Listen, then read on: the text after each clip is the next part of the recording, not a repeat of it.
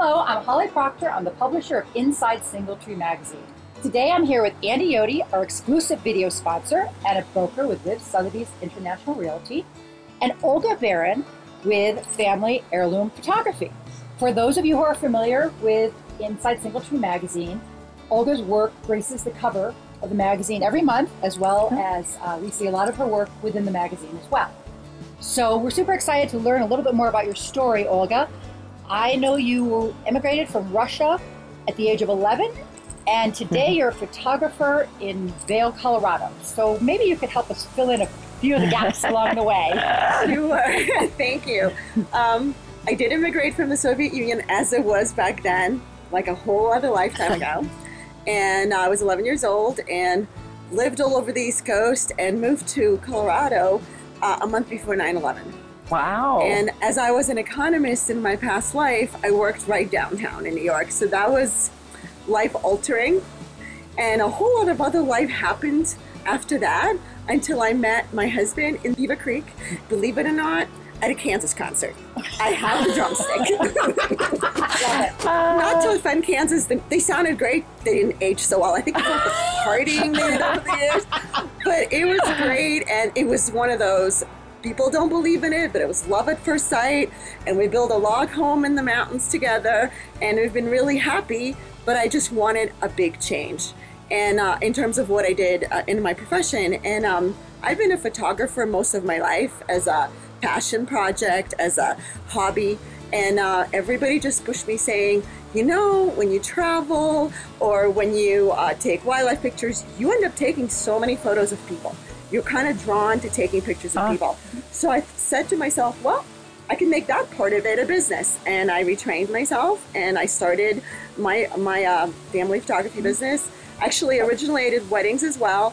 But again, when I was doing weddings, I've noticed that I was always drawn to taking pictures of old kids. I love it. You know, and not having had any of my own, I think I fulfill that need as a human being in other people's families and seeing how they come together. So that's how I got to that, and I've been doing it for a few years now, and I'm really happy with it. I mean, this is paradise. You have a natural backdrop everywhere.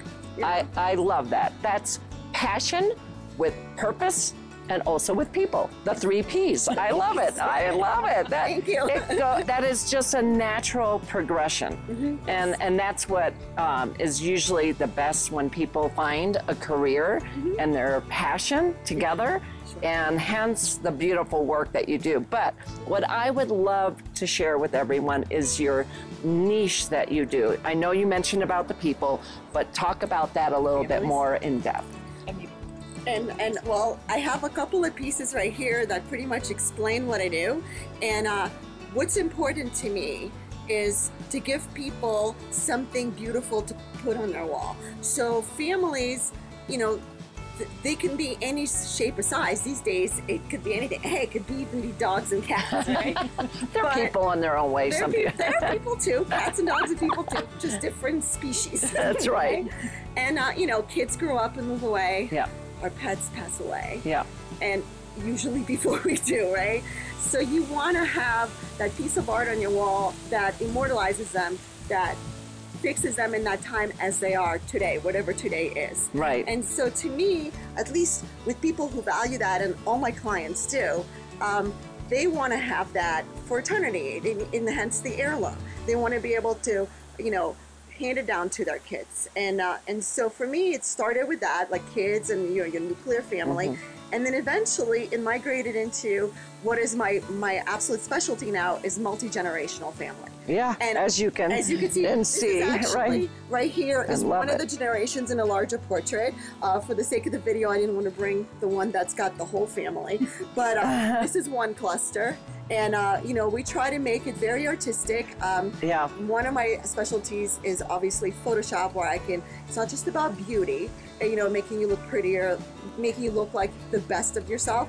It's also about putting all the right people in the right place. Like in this portrait, it's like a combination of 3 different ones. Well, not only that, I just don't know if this can capture it on film, what I'm seeing, it's so amazing. I mean, it's sharp, it's a piece of art. It's just more than just the photography. I just love it. I don't know if you can capture, people are gonna have to call her and find out themselves, but literally this piece shows that, and then that one's different. This piece is totally different, which is intriguing to me. It's okay. Yeah, I don't want that to. This is a piece of art. Catch. I'm a good catch. You are a good catch. So talk a little bit about this, because I noticed that right away when you put this up here, the difference between the two.